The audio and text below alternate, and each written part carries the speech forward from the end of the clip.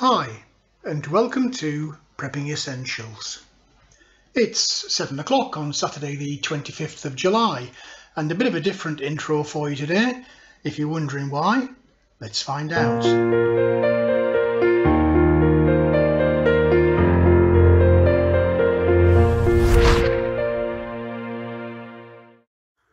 Well, here we are, down on the land, and it's a very bright morning. Sun's out. It's forecast to be a fine day today. Plenty of sunshine.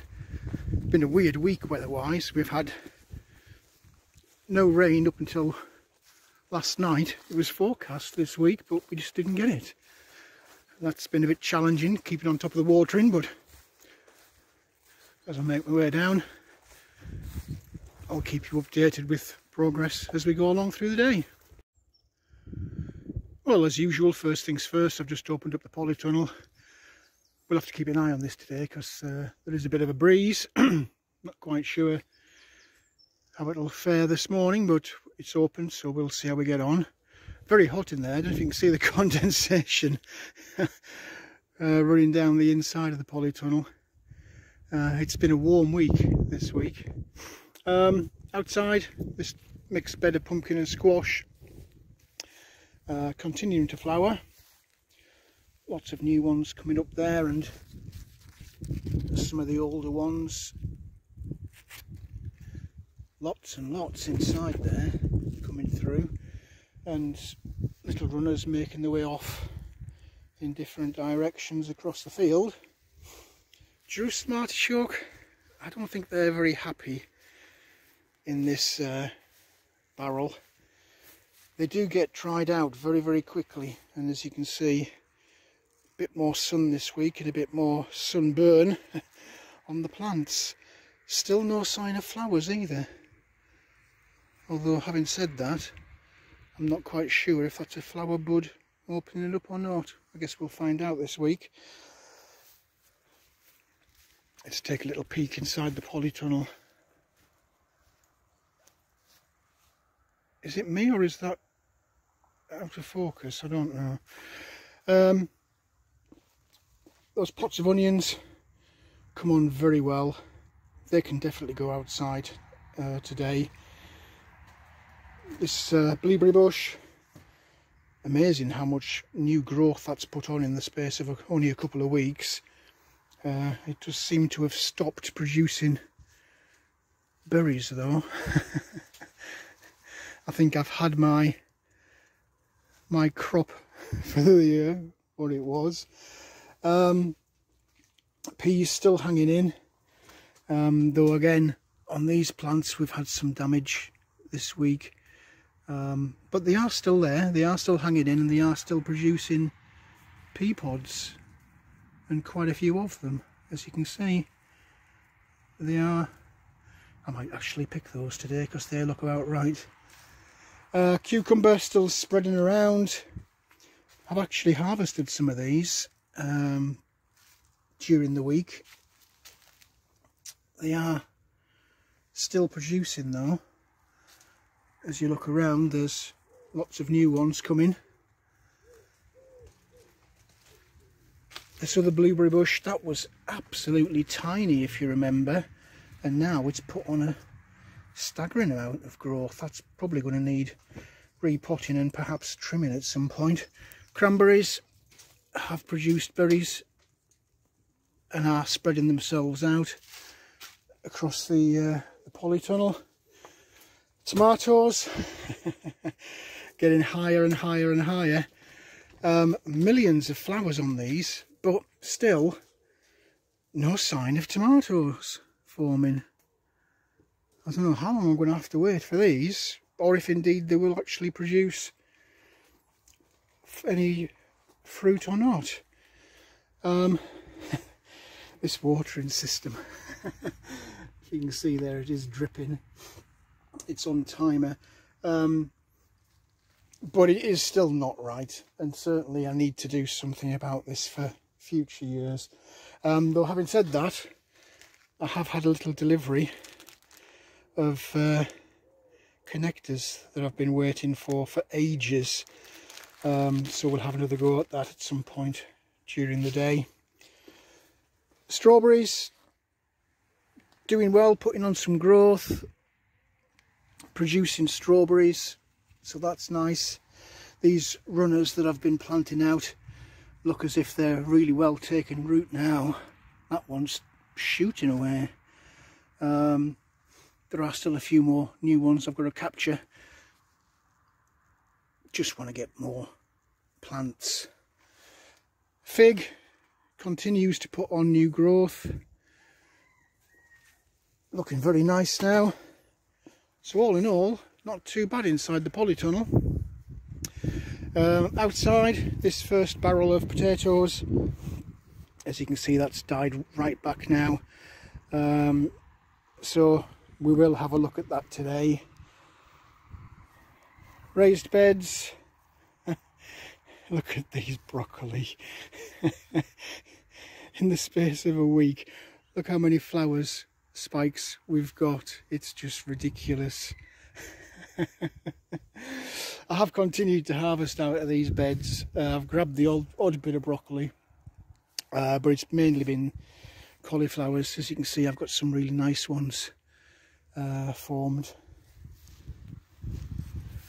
Pumpkin bed, putting out lots of pumpkins now. They are pretty much everywhere that you look now, and still continuing to flower. And still, I'm afraid to say, now there's a big one down there, look. That's quite sizable pumpkin, that. Something is still digging in here. These rabbits, which I'm convinced it is, I'm sure they're trying to make a little house in there. It is absolutely crazy. I keep filling it in and they keep digging it up. So yeah, I'll be filling the holes back in again today. I only did it literally, what day did I come down? I came down Tuesday and filled it in when I watered. Squash, still no sign of flowers in here. Well, having said that, I can see some hiding underneath here. They don't seem to be as vigorous in terms of growth as the pumpkin, but I guess that's just the way they are. But certainly, the more I dig around, the more flower heads I'm seeing. So I'm guessing we are going to get some fruit out of this at some point. Finally, this last bed, mixed bed of carrots and cauliflower and broccoli. I think we might be in with a chance finally on one of these tubs, because they are starting to die back. Might have a look at those today. And then this last bed of potatoes. Still haven't seen flowers on this. Although that might be them now just starting to come out. There. I think that is flowers forming. So that's the polytunnel and vegetable garden. The field itself is looking nice with this grass cut down. No chance of doing any of that today because it is wet underfoot, and to be fair, it doesn't really need it. So I'm going to get myself a cup of coffee and then we'll see what we can get done. I figured I'd get this done fairly early because this weather just doesn't seem to know what it wants to do today, and it looks like it's getting darker and we're going to get some rain on the way. This is already a little bit wet, so it might be a bit difficult getting it all out. But I did say I was going to do it, so let's take a little look, see what we've got.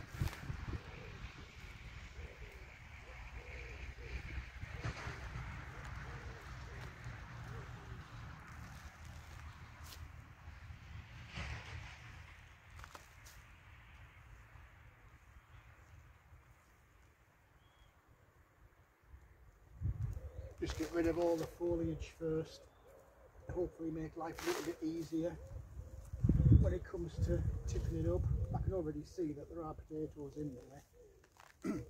Clearly you can't, but hopefully you will shortly. So let's take a little look and see what we've got. I'll just check you can actually see that on the video. Good job I checked, because you might not be able to. Okay.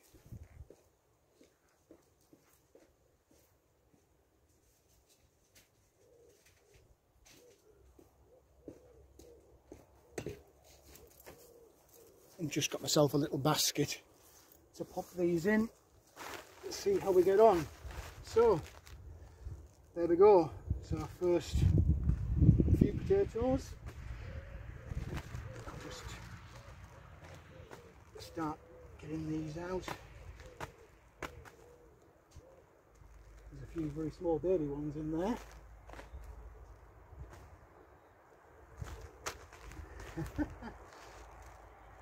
You never know until you start digging around what you're going to get.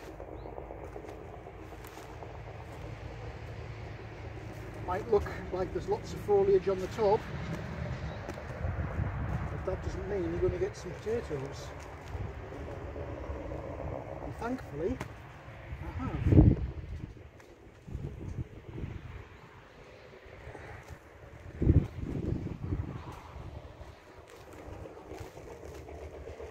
And they just keep coming.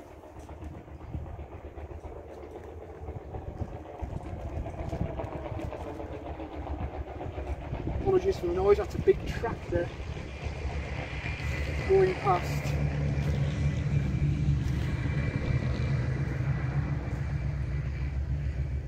Well, we're gradually getting down towards the bottom, but we are still producing potatoes.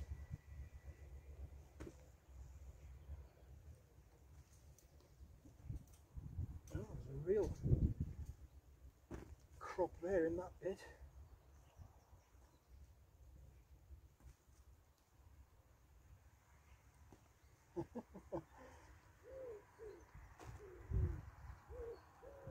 Yes.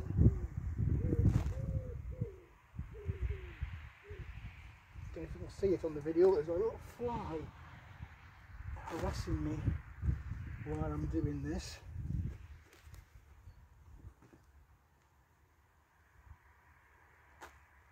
I think we're pretty much up now to the bottom.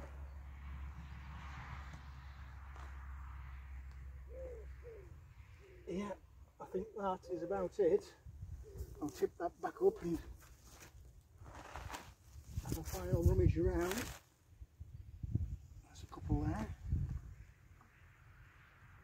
It's not the end of the world if I miss the odd one. They can always produce next year.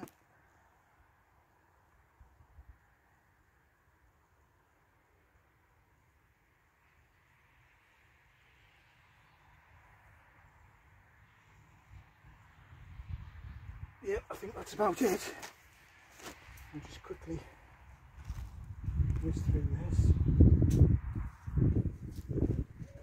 Make sure I've not missed any in here. I don't think I have.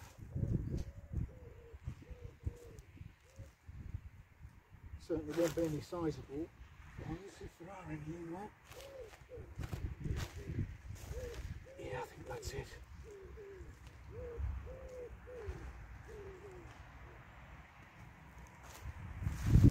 Yep, let's pop this back in to the barrel.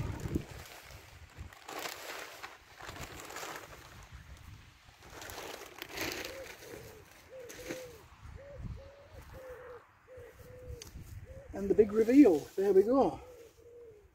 That's what came out of that barrel. I can't say it's the biggest crop of potatoes in the world. There's quite a lot of these little baby things in there which aren't great, but there are some quite sizable ones in there. So all in all, it is a success because I've got potatoes out of a barrel that size. I have to confess I would hope that there'd have been more, but looking at the number of small ones, I mean, there must be about 20, maybe more, of these little tiny ones. So if they had been left in a little bit longer, these would obviously have grown into bigger ones. But you never know. You look at the foliage, you take your best guess, and until it comes to the end of the season, you don't know what you're going to end up with. But I'm quite happy with those. There's a few meals there for me. I've got 2 more barrels to come, and who knows, I might even try popping some in there and see if they do produce over winter. I guess we'll find out in future videos.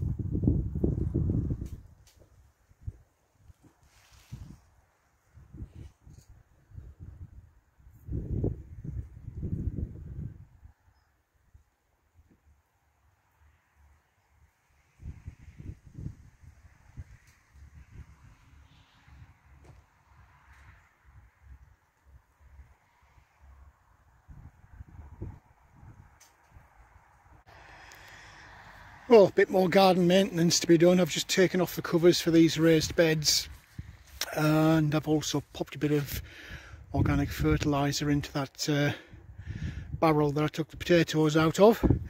So I'm going to have a quick whiz through these beds now, take out stuff that is past its best, including these damned broccoli flower spikes. Still got quite a few little cauliflowers kicking around that some of these are ready for taking. That's ready for taking for sure. But I'll whiz through these and I might have a little look at one of those carrot tubs. We'll see how we get on.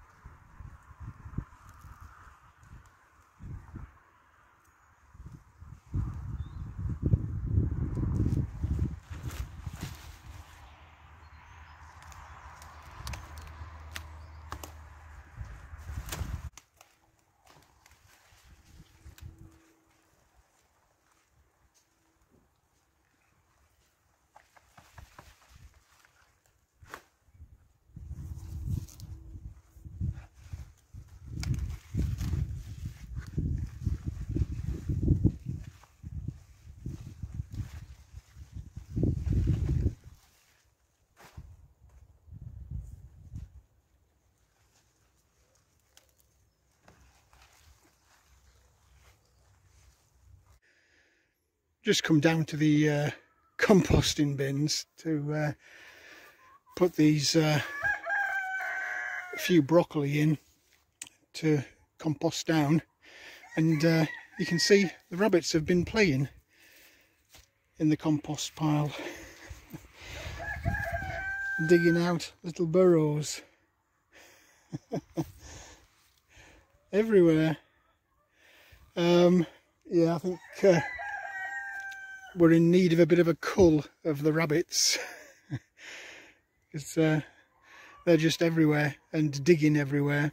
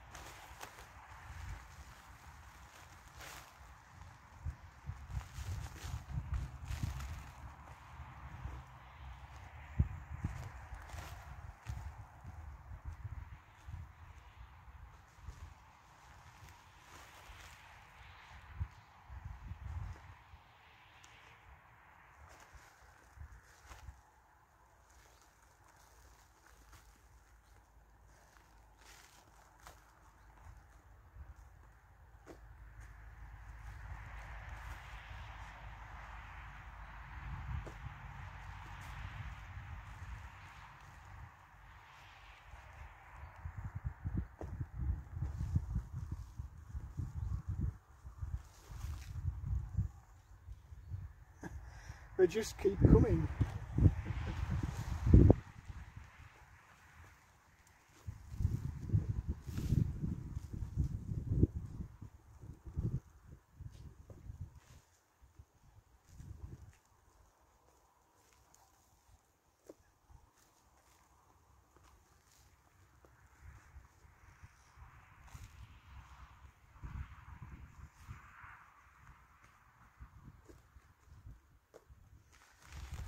Okay, that's the carrots done. I'll get rid of this soil and then I'll show you those in a while. Well, that's cleared a bit of space out. It's looking well thinned. I've kept in the broccoli that's still growing, so we've still got broccoli heads forming on these. Surprise in there, there's a cabbage. I have no clue how that's ended up in there. I suspect the broccoli seed packet must have had a stray cabbage seed in, because there it is. So that's staying in to grow. A couple of cauliflowers still kicking around in there, and similarly in this bed we've got some cauliflowers still growing and some broccoli still forming. So got a bit of space now. I might be tempted to put some garlic in these beds. It'll grow through the winter and maybe even get some by winter, I don't know, we'll see. There's a few bits of beetroot in there. I've got those onions in the polytunnel to come out. I'll pop those into there where the gap is from that pot of carrots that I've pulled up. Talking about which, let's give you a little show of what we got. So there's the potatoes, and out of that one bucket there's 21 carrots there. That's pretty amazing, really. Yeah, they're not the largest carrots in the world, I have to say, but they're a decent enough size for eating. And some of the little small ones, there's one or two baby ones in there. I can just wash those and eat them as they are. I've just dropped a bit of fertiliser into this space in this bed, and I've got these garlic bulbs. You can actually see, I think, maybe they are starting to shoot. So I'm just going to get these popped in, and hopefully we'll have some garlic come through.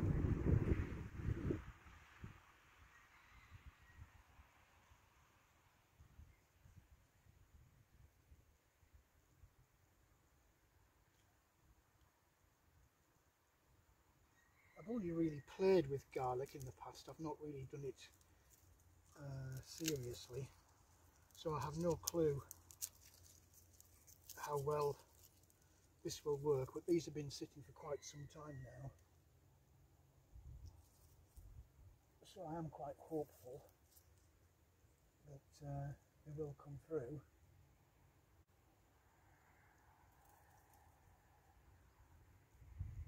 like everything else, it's all trial and error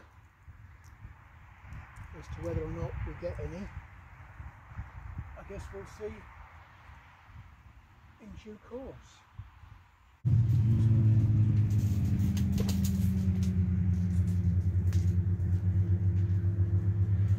Just popping a few more cauliflower into the seed trays to see if I can get a few more harvested during winter time.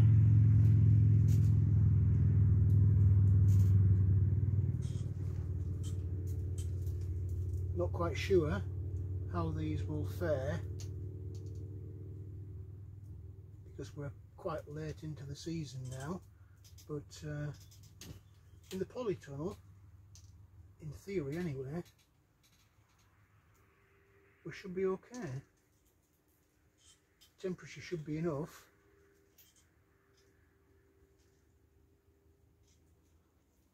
I guess we'll find out in due course.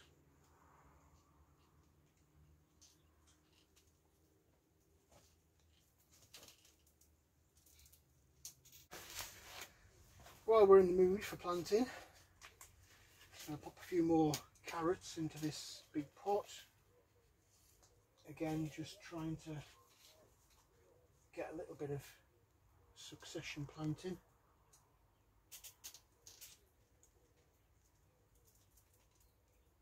These are really fiddly carrot seeds, they're so tiny. But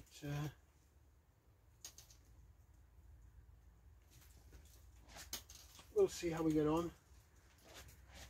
Bit of luck, we'll get some decent carrots a little bit later in the season. As usual, weather outside has not been kind to me. It's getting darker and darker gradually as you pan around the sky. Rain is definitely on the way. I had a right testing time with these CCTV cameras this week.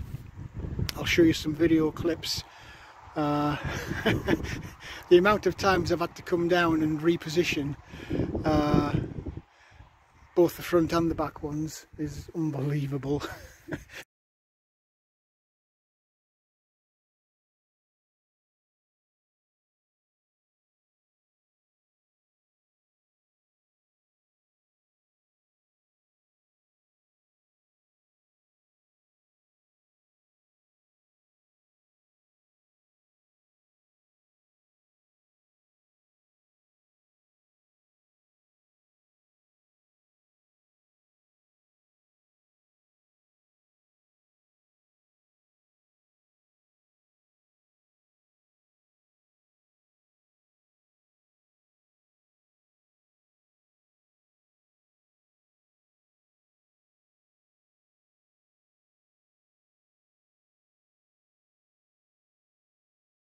But yeah, I'll get these raised beds tidied back up again.